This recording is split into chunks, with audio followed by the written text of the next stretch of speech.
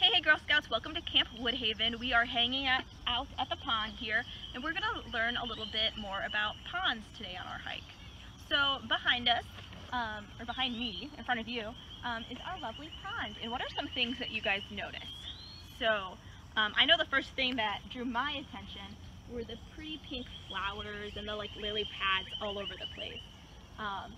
So a fun fact is that water lilies and lotuses are pretty similar, but the thing that differentiates them is that water lilies, the flower floats right on the water, whereas lotuses, as you can see, they come right out of the water. So they're very pretty. They're not sitting in the water, they're above the water. So that's kind of what, how you can tell them apart. They're very pretty, they're very pink. But there's a lot of really cool, fun activities that you can do at the water's edge. So what we're going to do, and what I encourage you guys to do, is just take a couple minutes and just kind of sit quietly and just kind of see what you notice going around. There's definitely a lot of birds hanging out here. I definitely see a whole bunch of dragonflies kind of flying around. And the reason that we see dragonflies in water all the time around ponds and streams is because they have to come here to lay their eggs. So they're just kind of hanging out, going all over the place. Every now and then you might hear this weird little noise. I can't make the noise, but there's like a frog hanging out in here as well. There's probably lots of frogs, to be honest. So frogs are amphibians, so that means that they hang out in the water a lot. They need the water to lay their eggs, and their skin needs to be kept moist. So that's why they're going to be hanging around ponds or stream all the time. So if you guys have access to a pond or some sort of water, make sure that you have your parents' permission and somebody's watching you. You have your life jacket if you're really getting in there. But just take a couple minutes and just observe the pond. So we're at the water's edge, and you can see that there's a whole bunch of little paw prints right here. So if you can zoom in, there's like 1, 2, 3, 4, 5, their little fingers, and then you can kind of see their pad right here. But we've got some sort of little creature that comes down, maybe a raccoon or something like that, that likes to come down here and get water. Another thing that I see when I'm exploring the pond, there's like little snails. So I count quite a few of them right here on the edge, just kind of hanging out. Here's one that I already grabbed, and you can kind of see him. I think there's like a little guy in there. But we found a little snail. So on this little lily pad, you can kind of see it. We've got like a little water spider. And when he moves, he kind of jumps across the water a little bit. Oh, hey, a worm. Hi, worm. But we'll see if we can get him to kind of jump. But he'll kind of jump into the water for a second, but he'll stay on top of the surface, and then he will jump onto the next little lily pad. So let's see if we can. Oh, there he went. There he goes.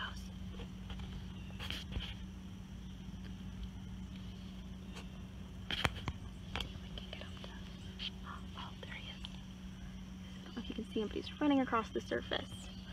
So the reason that, here's another one, water spiders and like water striders do this is because of surface tension. So all the molecules, do you see that kind of? They jumped in. All the water molecules are kind of sticky. And so when he sits on the surface, they kind of pull together for a second, and then he can jump off. And they usually spread, oh, he's doing some cool stuff, spread out like this, so that they can get as much surface tension as possible. There's some really cool pictures of like people who like are swimmers or sharks or stuff like that. When they come out of the water, there's always like this 1 second where there's just a whole layer of water over them where they should be over getting out of the water, but it's just because the water tension is clinging to them for a second. So I think we lost our little water spider. Here's another really good example of water tension. So we've got our little water droplets, and you can see there's some pretty nice sized ones compared to like my finger. They're pretty big, but the water is holding, kind of got its surface tension, and it's all clinging together as much as it can.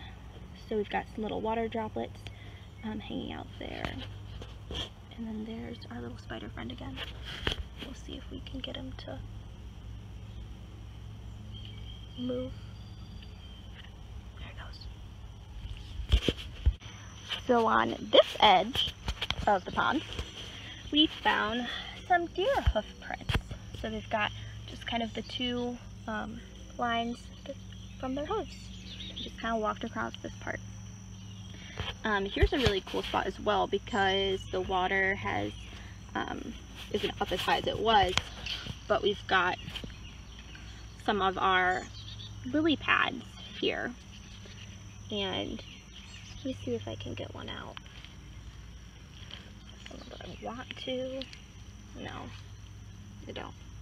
Okay, so we're just walking around the edge of the pond right now, hoping that we can spot a frog. There's some tadpoles over here. It's gone now, but it existed. You can definitely see some water striders though. Maybe a couple tadpoles in here. We get nice and close. See what we can find.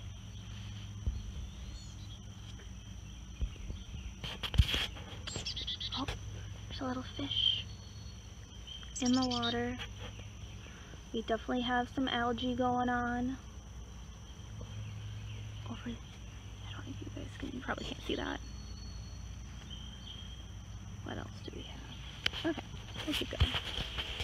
So we're looking for frogs. Usually when you, oh, here's two damselflies. They're a little bit different than dragonflies. So dragonflies have two sets of wings, and damselflies just have one set of wings. So we'll let them continue on their business.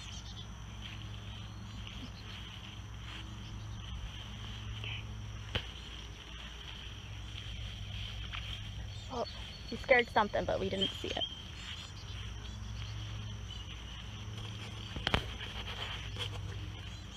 You can hear it.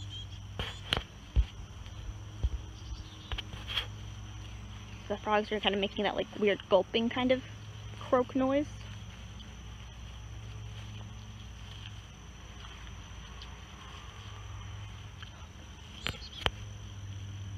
Got some birds over here.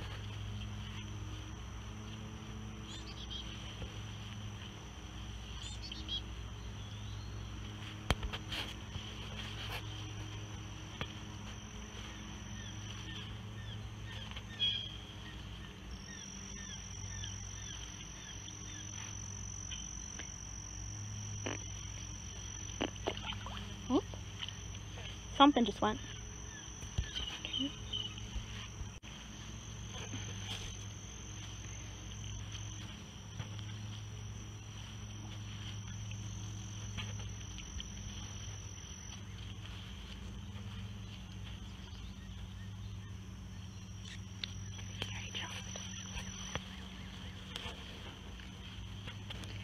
So we've kind of got like a downed tree in the water here, which might not be sightly, but it's a really great habitat for fish or small creatures to hang out under, because it gives them a little bit more protection than just open water. There's a really pretty dragonfly. I don't see it. What are you looking at? Oh, we've got a clover. Big clover. Got its little 3 leaves. I thought you were gonna frog.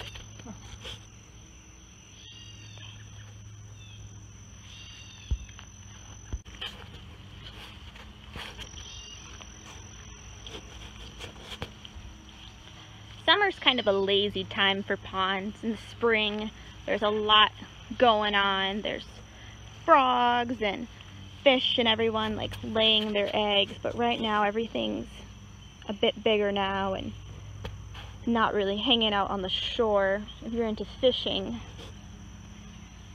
you can do some stuff. We found some more water striders. So here's all those water striders over here, kind of using surface tension to kind of hang out on top of the water. They're kind of just skedaddling around on it, doing their little water thing. No. So right here, right there, that is the kind of dried up part of a lotus. So inside those weird little hivey look at pockets are where the seeds are. So we've got some of those hanging out around our pond. We also had a couple frogs jump in, but I think I missed them. Looking for our frog friends. It's easier if you're gonna go look for frogs. Make sure you're going really quiet, because as soon as they hear you, they will jump off, and they make some very interesting noises, and then so do you if you're scared.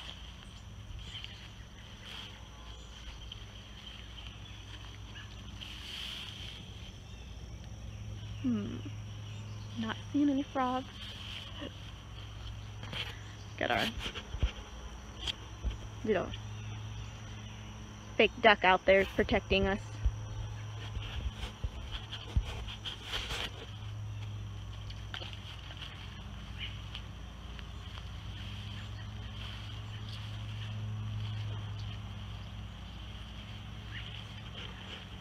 Oh, we've got a little hole in the ground. So you'll see these around ponds.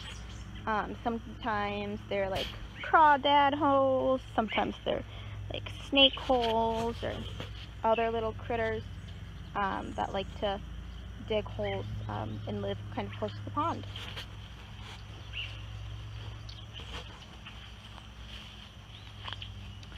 Ooh, this might be a good spot. Got some taller grass, you've got some kind of trees in the water. This would be a good spot to hang out if I was a frog. We've got a little daisy right here. Okay, let's see if we can find something.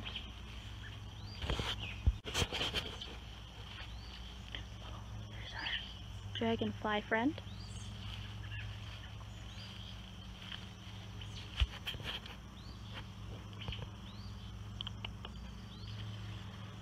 Frogs are experts at camouflage. So in Ohio we have quite a few different types of frogs and toads. And if you want like a really good breakdown on that, I would check out Dandy's camp creature feature from a couple weeks ago. But kind of the big green frogs that are like big as your hand, those guys are bullfrogs. And they're like a bright green. They really match the greenery on the side of the banks really well, and they can almost be kind of like a neonish color.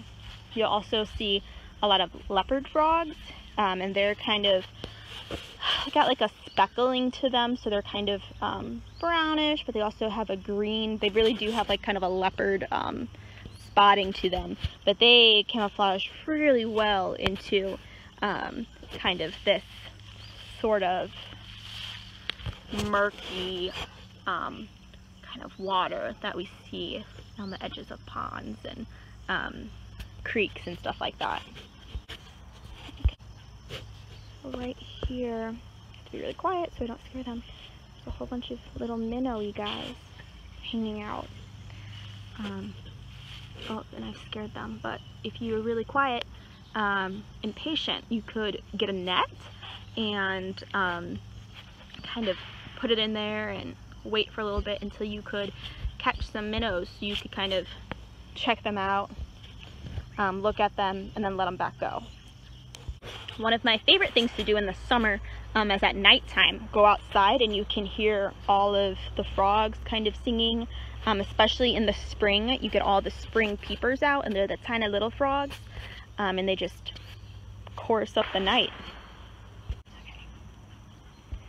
Okay. Right here we've got a good close-ish up on our dragonfly friend. So he's gone. But if you had time to look at him, you would see that he has 2 sets of wings instead of 1 set like the damselflies do. But we've got a lotus flower that's about to bloom right here. Here's a really pretty shot of one of the lotuses right over here. And on the one behind it, there's a really pretty dragonfly. So these lotuses are not native to the area. So they're really, really pretty, but you can kind of see how they have started to take over our tiny little pond over here. So if you are planting these in like your pond at home, that's cool. But if they're in like a actual pond, like a natural pond, you want to watch out because they will kind of take over things. So here's another view of one of the lotus pods kind of hanging off of a stalk right there that we found in the water. But here's a pretty close lotus flower to us. So I'm just going to kind of zoom in and kind of show you.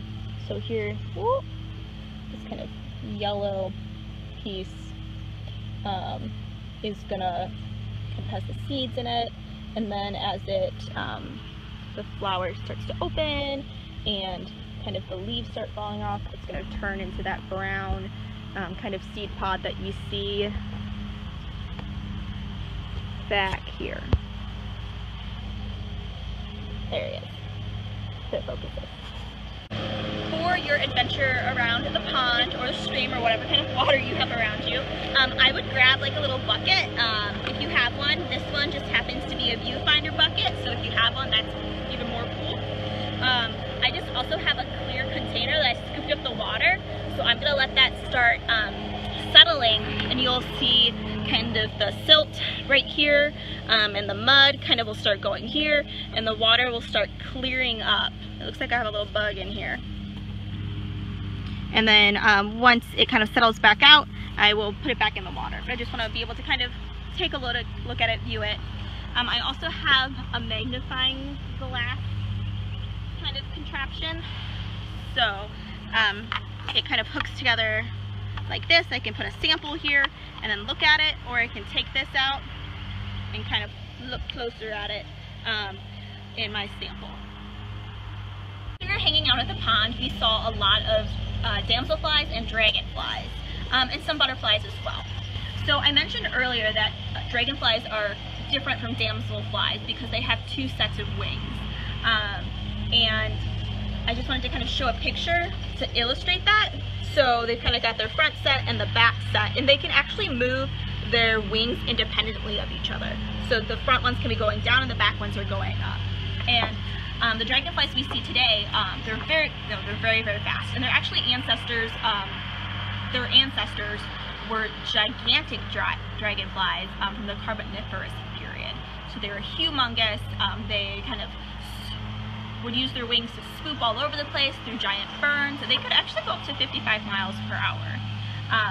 So dragonflies are special because they kind of have gotten smaller.